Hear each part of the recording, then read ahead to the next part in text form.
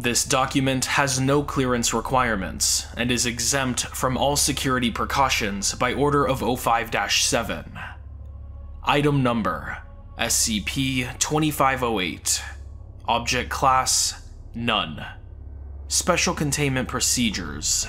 Due to its unusual nature, containment efforts for SCP-2508 are to be focused on its upkeep, research regarding its origin and significance, and maintaining its routines. The current resident is to add their name to the logbook, along with their Foundation ID and occupation.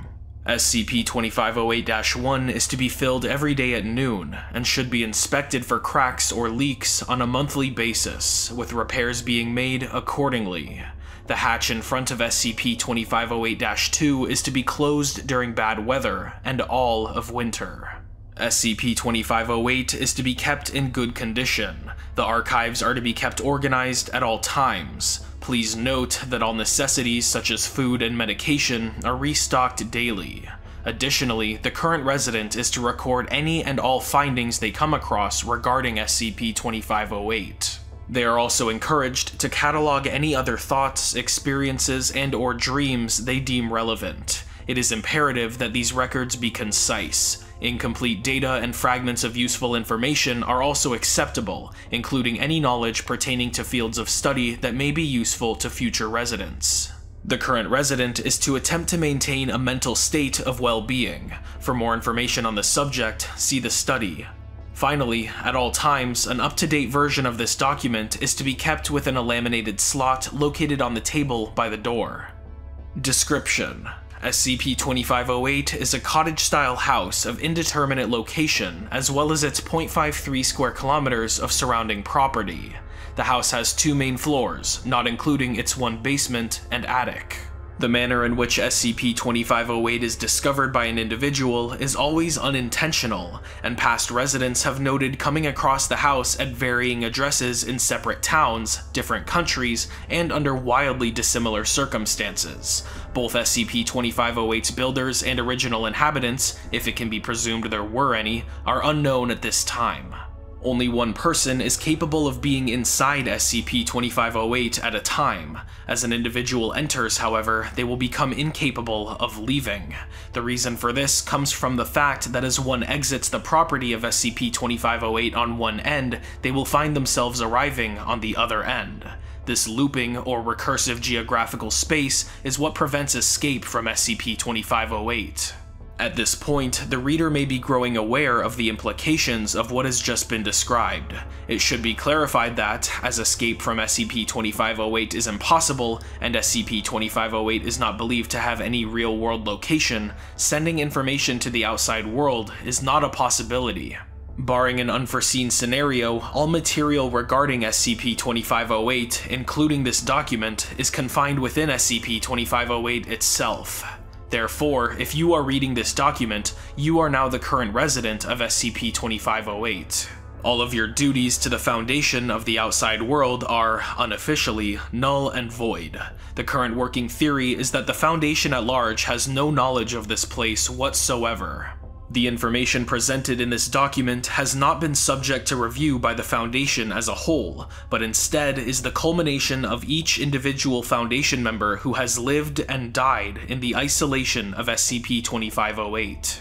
Herein lies more unexplained characteristics of SCP-2508. All recorded past residents have been Foundation personnel of Clearance Level 1 or higher. The reason for this remains unclear, but research suggests that, judging from the water levels of SCP-2508-1 when new residents arrive, if a resident of SCP-2508 dies, they are replaced by a new resident within the same day.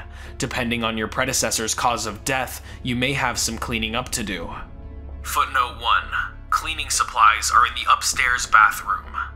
SCP-2508-1 is a wood and metal pump-like device in the attic. The machine has a height of 1 meter and is affixed to the floor. Water put into the machine is pumped throughout the day to an unknown location via a series of 6 small PVC pipes that run from the bottom end of the machine to a small hole in the wall. If fully filled, SCP-2508-1 will drain in approximately 30 hours. A plaque built into the device contains the following written passage: Please fill this machine once per day at noontime. We cannot arrive with as much haste if the machine runs dry. We hope you understand, and trust that you will keep your side of the arrangement now that we have kept ours. Thank you. Failing to fill the machine as instructed appears to have degenerative effects on both SCP-2508 and the individual who lives there. Allowing the device to remain empty for a prolonged period of time is believed to be fatal. Footnote 2. The previous editor, Dr. Orion, failed to provide an explanation for how this is fatal. I have left it here regardless, as it is important information. Dr. Oswald. It is advised that you heed the instruction. SCP-2508-2 designates the patch of organic material in the basement. The material is of green coloration with small amounts of red and purple hues. It is not of any known species of plant. This material will photosynthesize if allowed sunlight through a hatch. Due to the structure of the basement, this hatch is placed slightly above ground level, and will occasionally bloom with blue flowers. Some have reported hearing a static sound coming from the object, or a faint red glow coming off of it in intermittent pulses. Translated from Morse code, these pulsations read, "Thanks for keeping the plants fed. Hit a snag in traffic. Might take a bit longer than expected." Like with SCP-2508-1, the hatch for SCP-2508-2 also has a plaque on it. Its text has been provided below. Please keep this hatch open only in good weather. Please keep it closed for rain, snow, and the chill of winter. Thank you. Addendum. The record archive in the study has proven to be the most efficient way for cataloging and compiling research for future residents. However, a miscellaneous section was also added at some point, footnote 3, exact date unknown, to record the thoughts of those trapped here. You may feel free to read up on your predecessors. Provided below is an example intended to prime you for your stay here. I was driving home when it happened. It was about a 30-minute commute through a lot of back roads, and I was terribly drunk. It was one of those XK class scenario averted, let's celebrate occasions, so I didn't really hesitate to down more than my fair share of wine. When I arrived at my front porch, car askew so that the front tires dug into the dirt on my front lawn, I stumbled for the door. After a great amount of fidgeting, I managed to get my key in the lock, and finally got the door open. But then, when I looked around, it wasn't my house at all. It was this place. Dumbfounded, I went back outside. Surely, I thought, I had accidentally entered another house in my drunken stupor. But now, not even the outside was as expected. The suburban-urban environment had shifted to a countryside. My car was still there, sitting on the asphalt road, which was now a dirt road. Everything was different, and it was never quite the same. That was all 23 years ago. No doubt my position as 05 was replaced long, long ago. And here I am, having found startlingly few answers. Every once in a while I'll find an old shoe or a photograph of someone who came before me, and I'm reminded of how we are all chained together in an oblivious and obligatory service to this place. Lately, the clouds keep rolling in, and the plants in the basement are buzzing more than usual.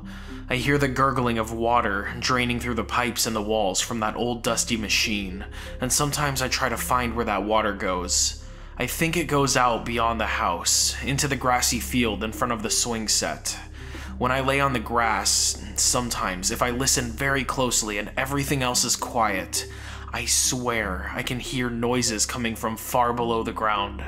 They sound like some kind of clockwork mechanism, its gears quietly humming. I don't know what it means, and I don't think I ever will. Undoubtedly, the most puzzling thing about this place is really quite a small feature. There's a computer terminal in the study, and it looks like it's one of the oldest things in the house. It's clearly Foundation, but it's unsettling, to say the least. We would have known about this if the Foundation knew, I'm sure. But if that's truly the case, then it still doesn't explain how the anomaly got its number designation. Is it arbitrary, or is it actually cataloged in the outside world? I don't think it's possible to know from here. Sometimes I feel like I'm waiting for something, or for someone. It's not for someone to save me, but it's as if I'm waiting to meet someone here. I dream of what that meeting might be, or why it might be in the first place. But somewhere, deep down, I know that I will almost certainly die here, and this long wait will be passed down to another, to continue waiting with bated breath for something, though what exactly that something is, we can't be sure of. Maybe someday I'll learn how the food gets restocked. Written by 05-7.